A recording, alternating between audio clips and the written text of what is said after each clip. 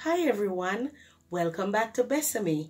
My name is Shernette Smith and today I will be reading you The Hedgehog and the Hare. Now before I get into this story, I just want to thank all of my subscribers who have been supporting me from day one on this channel.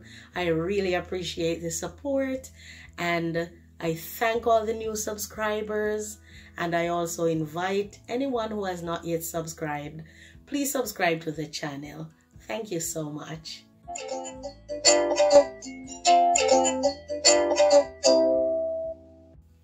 The Hedgehog and the Hare.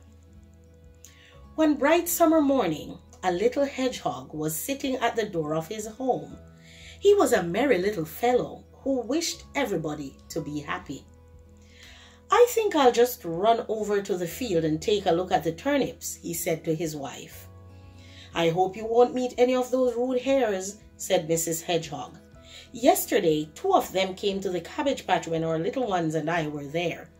They laughed loudly at our short, stumpy legs and said that it must be terrible to be so slow." "Do not worry about them," said her husband. "A hedgehog is as good as a hare any day. Cheerio, I'll be back soon."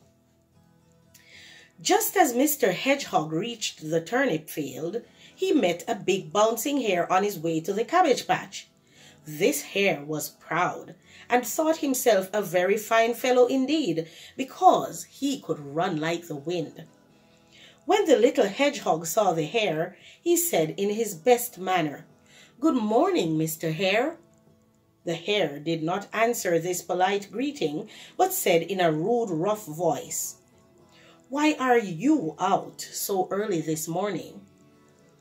"I'm just taking a nice short walk for a breath of fresh air," replied the hedgehog. "How can you enjoy a nice walk with such short, funny legs?" said the hare. "By the way, I saw your wife and little ones yesterday. They were trying to run races, but not one of them could run faster than a tortoise. I nearly died laughing at them." These rude remarks made the hedgehog very angry. "I suppose you think your long lanky legs are better than my short ones?" he said. "If you are not afraid, I will run a race with you. I'll show you that I am much swifter than you." "You? Swifter than I am?" said the hare with a laugh. "We must settle this matter at once. We'll race down the furrows between these fine turnips. You run in one furrow, and I'll run in another. We shall see who will reach the other end first." "I will not race with you just now," said the hedgehog. "I am very hungry and must go home for breakfast. I'll be back again in half an hour." The hare said that he would wait for him, and the hedgehog went off home. "That rude hare is far too proud," said the little hedgehog to himself. "I'll teach him not to be so boastful." When he reached home, he asked his wife to help him play a joke on the hare. "Here is my plan," he said. "You and I look so much alike that the hare cannot tell the difference between us. You must hide at the far end of the furrow. Just before the hare reaches you, pop up your head in front of him and say, 'I knew I could beat you quite easily.'" Soon they reached the field, and the little hedgehog placed his wife at the far end of the furrow. Then he went to the other end, where he found the hare waiting for him. "Let us start at once," said the proud hare. "I am now quite ready," said the little hedgehog, as he took his place in his furrow. The hare hopped into the next furrow and took his place. Then he called, "Ready, steady, go!"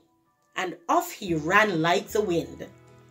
The little hedgehog ran only a few steps and then lay quite still among the leaves.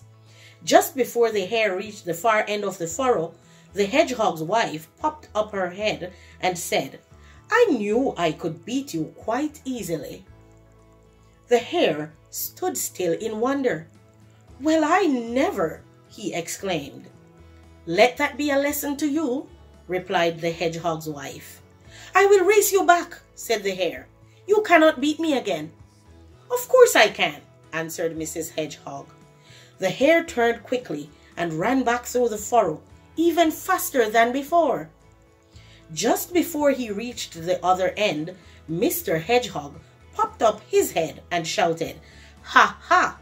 I have beaten you again, Mr. Hare."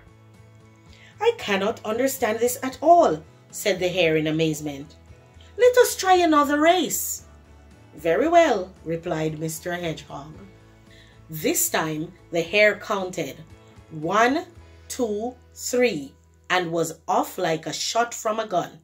When he had almost reached the other end, Mrs. Hedgehog jumped up in front of him and said, "Well, Mr. Hare, I am first again." "Race with me for the last time," begged the hare. "All right," replied Mrs. Hedgehog. Off the hare went down the furrow, but again he was met by Mr. Hedgehog, who said, "It is no use. I can beat you every time." The hare was now too tired to run any more, and so he hopped slowly and sadly away. The little hedgehogs laughed and laughed. "Brains are far better than legs," said Mr. Hedgehog to his happy little wife. "Mr. Hare will not be so proud next time we meet him." The end. So that was just a fun story. Serves Mr. Hare right. He is not supposed to be teasing people about their body parts, right? Anyway, I hope you liked this story. If you did, please remember to hit the thumbs up button below and share it with your friends. Thank you so much for watching. See you in the next video. Bye-bye.